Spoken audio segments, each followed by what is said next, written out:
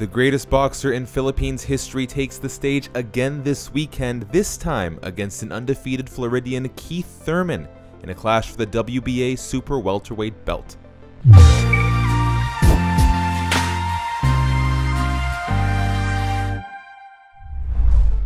These two fighters will enter the ring at two very different eras in their careers. Manny Pacquiao is 10 years Thurman's senior at 40 years of age to Thurman's 30.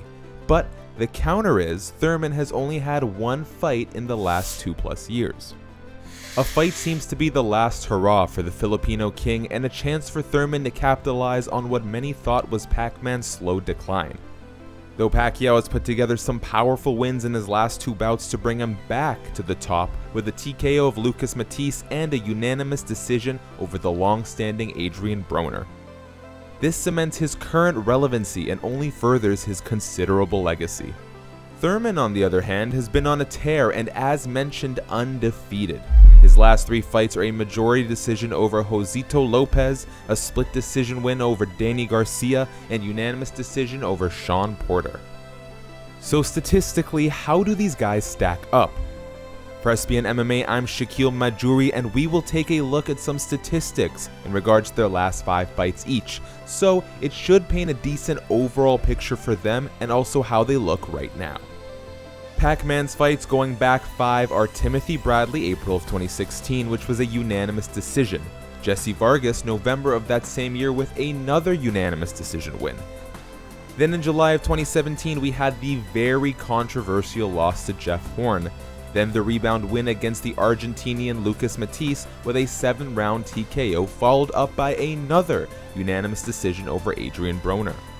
At the current time, Pacquiao's opponents have a combined total of 175 pro matches with 153 wins. That is an 87% winning rate, with 14 losses, 97 wins by KO, 5 draws, and 3 no contests.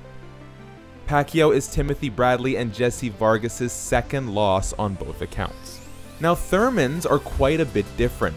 His rivals have a total of 205 matches with 170 wins, which is an 85% winning rate. These opponents have a total of 25 losses, which is almost double of Pac's. The exact amount of KO wins at 97 with 2 draws and 3 no contests.